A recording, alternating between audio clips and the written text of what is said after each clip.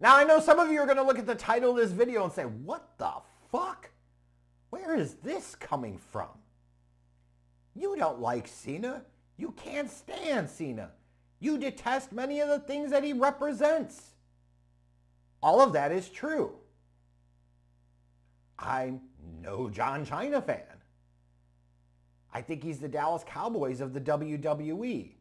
Overpushed, overhyped, underperforms, and underdelivers in the big spots. And just because he's always presented like he's the best, that doesn't make it true. Right? And there is a clear agenda to relentlessly push him above all else. To put that brand out there. It's been the case for damn near 2 decades now. So no, I'm not a fan. And frankly, for years, I thought the WWE continued to get a diminishing return from him. Part of it was because of his stubborn stupidity to not really evolve or change his character, not work differently, not act differently. Like, shit's all the same. Like when Roman hit him with that zinger a couple of years ago, talk about calling him Missionary John. Truer words have never been spoken. That motherfucker's boring. Like it is the same shit. The same shit. And just because now more older fans have stopped watching because wrestling is just so damn lame, which has left a bunch of people watching wrestling that are maybe in their mid-20s to their early 30s that grew up, were younger and don't know any fucking better and haven't bothered to learn any fucking better about John Cena and wrestling history and WWE history. You got a bunch of them that think that John Cena is the GOAT, which is just stupid on so many different levels. Now, it is totally fair to say, like, hey, and I'm 42, so in terms of my lifetime in WWE, when you think about the most consistently featured, pushed, forced talents, he's somewhere in the top 5 to 10 in terms of prominent names, right? You got the Hogan, Austin, Rock, Vince tier. Cena's not on that tier. He's just not. But, you know, that second tier, like the 5 to 10, he's in the Triple H tier. He's in the Shawn Michaels tier. How about that? He's in the Breakfast Club tier, where he belongs. However, much as I can't stand the son of a bitch, as much as I think he's lame, he's predictable, and he's represented so much bad for WWE and wrestling over the years, what I cannot deny is that the WWE has invested a ton in the John Cena name, the John Cena brand, the John Cena likeness, intellectual property over the years. So for them to get anything when he comes back out of him is better for them. You're still getting returns on those investments from the mid-2000s and the 2010s, right? Like, that's naturally a good thing for them, continuing to see a return for that. Agree.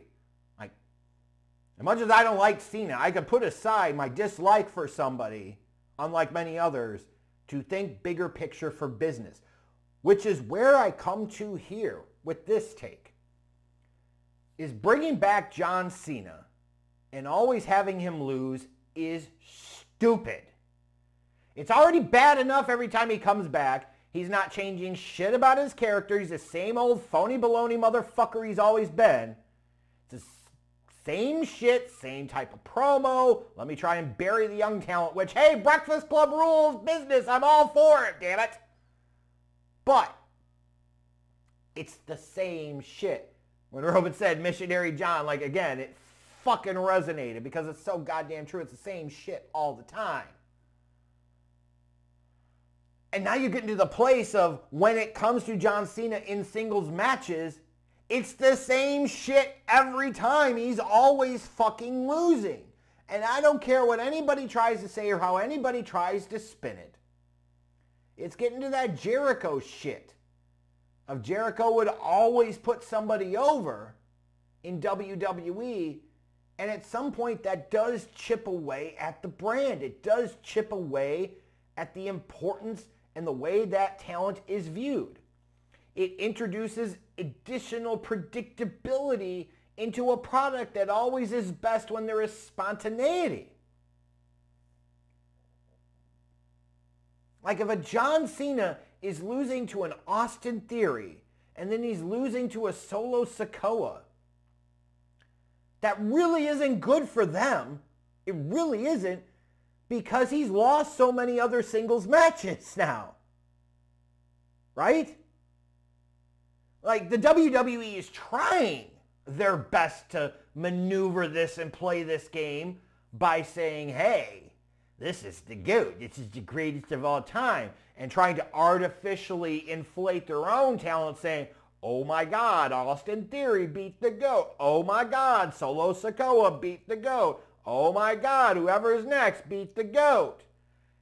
If he's the GOAT, what does that mean for the mod? If you can't see through this shit, which is transparent as hell, then I don't know what to tell you.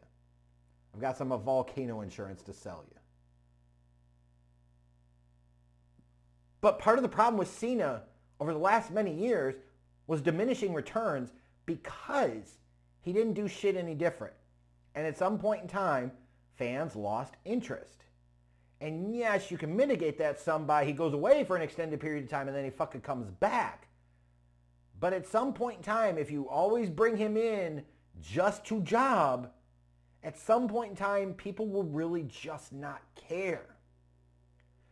And here's one of these weird kind of dynamics when it comes to professional wrestling. Yes, when you've got a talent in their mid to late 40s in WWE, maybe you're thinking, hey, you want to push the younger talent, right? You want to get them over. But they shouldn't always go over the older, more established star talent.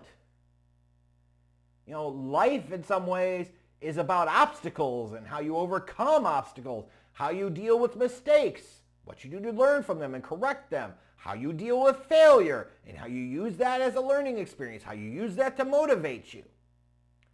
Having an older guy always lose to the younger guy not only is boring and predictable as fuck, I'd argue it not only impacts negatively the Cena character that you're already getting diminishing returns from and have been for some time.